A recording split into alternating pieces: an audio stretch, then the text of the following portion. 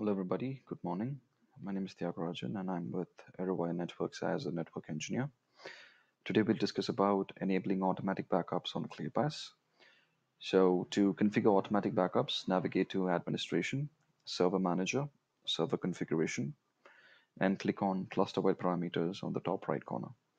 Now, any cluster-wide parameter you configure applies to your entire cluster and not to any single node. So, to check if automatic backups are already enabled or to enable if not already, please navigate to the database tab. And the first option you see is auto backup configuration options. By default, as you can see here, it's set to config, meaning ClearPass will automatically back up the configuration database every morning around 1 a.m.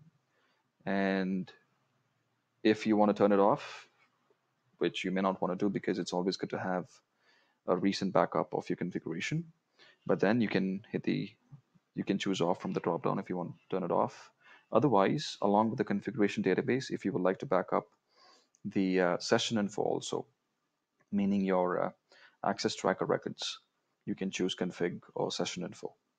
And then you can hit the save button at the bottom to save that. Thank you.